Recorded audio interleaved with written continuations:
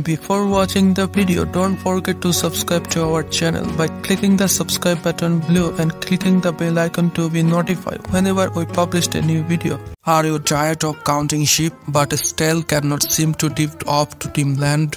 Well, fear not, my sleep-deprived friend, because there is a simple and tasty solution to your problem. Chamomile tea. Chamomile tea is not only delicious, but it's also been used for centuries as a natural remedy, and it's not just an old wives' tale. Studies have shown that chamomile can help promote sleep and reduce anxiety. So how does it work? Chamomile contains an antioxidant called apogenin, which can bind to specific receptors in the brain that help promote sleep and reduce anxiety. In simple terms, chamomile can help calm your mind and body, making it easier for you to fall asleep and stay asleep. And the best part, it's super easy to make. All you need is a chamomile tea bag and some boiling water. Simply steep the tea bag in the boiling water for 5 to 10 minutes and boil a warm and soothing cup of chamomile tea. That can help you drift off to sleep.